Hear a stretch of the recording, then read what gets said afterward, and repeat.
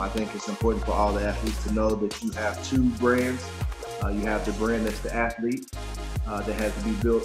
That's what gives you the platform, and then how you use the platform is the and piece, and that's a brand in itself. And that's this and part. It's this networking, brand building, understanding who you are, understanding what your strengths are, understanding what you have to give to the world outside of the game.